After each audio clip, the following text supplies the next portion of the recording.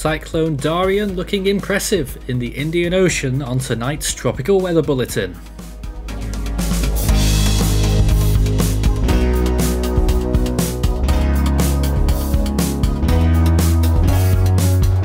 And now the latest around the wide world of tropics. Tropical weather bulletin for December 20th.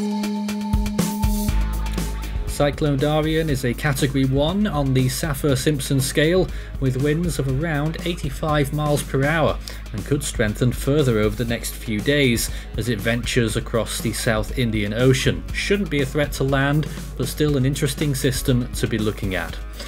No other storms active at this time, but a few areas of interest, thankfully not in the Atlantic Ocean. So we are looking probably towards the next season now with 163 days remaining until June 1st. And we'd like to keep that number very high for a while, please. No storms, thank you. In the Australian region though, we do have a 10% area of interest, and there's a lot of uncertainty around this one. There's a very large shape around it there, but at the moment it looks like it could strike that region, could get to minimal tropical storm status and wrap up quickly as it moves over land and then move inland.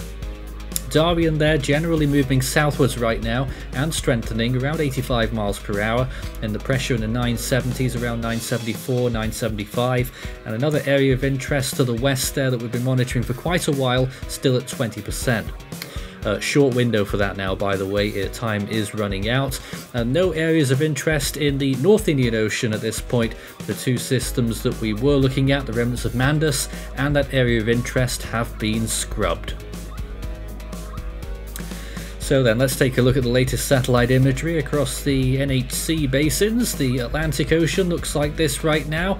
Large streets of dry air there, mainly in the Caribbean out over the Atlantic, and this is a typical winter pattern. A few showers bursting up over the southern United States. I think there's a general thunderstorm risk there today. And looking towards the eastern Pacific there, things looking fairly quiet. Dry air, very clear to see along the coastal areas, although a lot of precipitation moving up through California and the US west coast throughout today. Alright then, the important point today, the satellite imagery of Darian.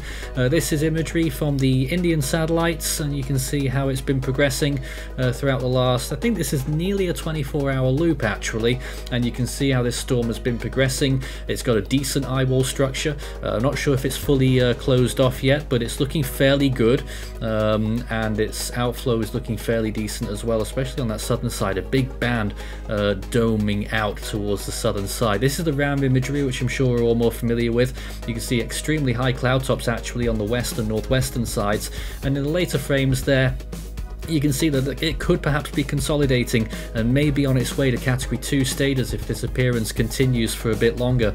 And if I'm being honest, it might get even further than that if it does well in the next 12 to 24 hours. So keep watching it closely. It could become a major, but it will remain out at sea.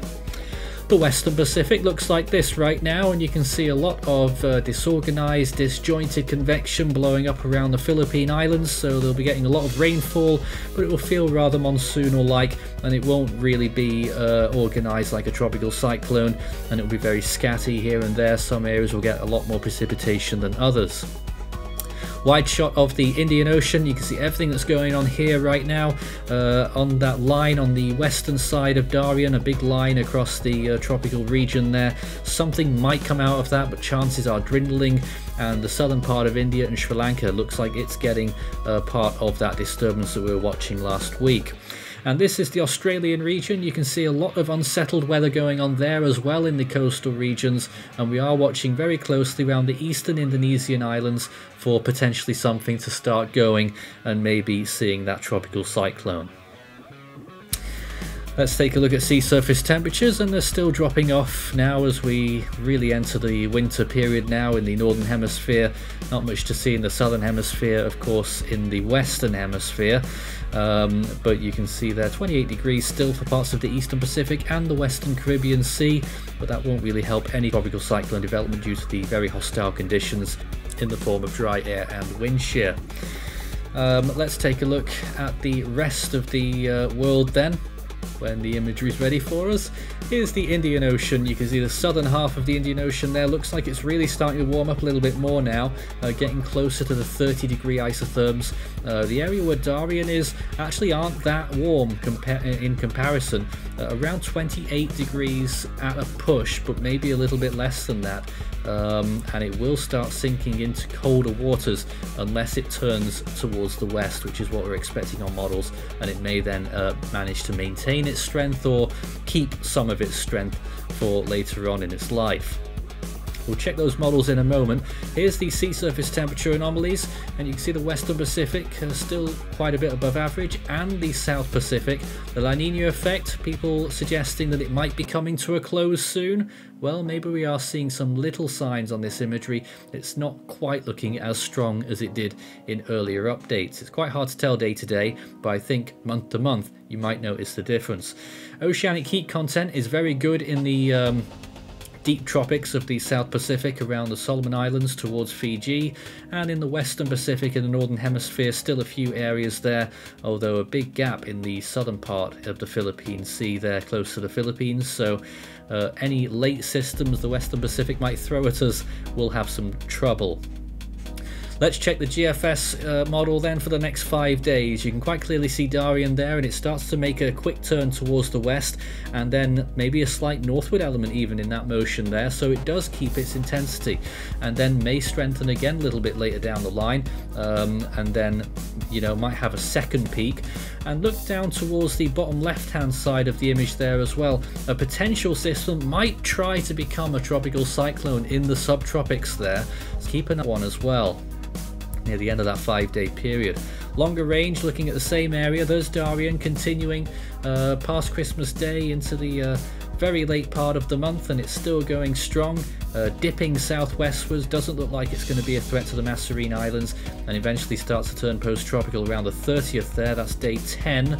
Watch that again, and you can see it does, it's quite an ace generator, I suppose you could say, being near hurricane equivalent strength for most of its life as it continues along that path in the next 10 days, and then a big recurve caused by that front to the south.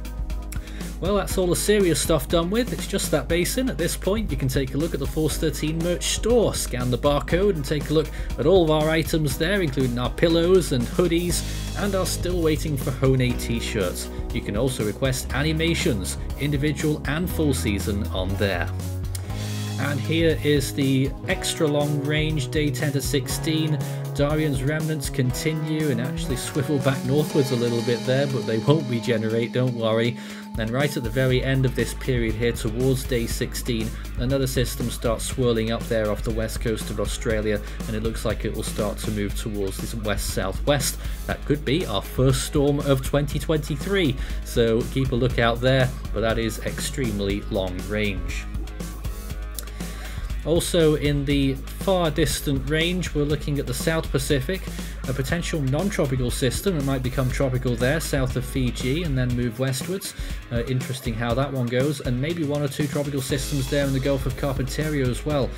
Quick spin-up type systems there, and that may be something that we might be watching out for, but at the moment that is extremely speculative, all of this, and I wouldn't lose any sleep over that. The biggest concern I'd say for Australia is this potential system in 5 days that's currently at 10%, and it probably would be a higher percentage if it wasn't so uncertain about its location. Well, back on this day was a bit of a shocker. On December 20th, 1984, a very unusual Category 1 Hurricane Lily out in the open Atlantic. Some of you may remember that one, and its very eccentric track, making a big wide loop, almost like a lasso type loop around the Atlantic, and then it drifted down towards the south and southwest, almost making it to the Greater Antilles, but it got killed off before it managed to get there. I think it dissipated on Christmas Eve, and Lily was, I think, the largest ace producer in the Atlantic in December. I think that record still stands.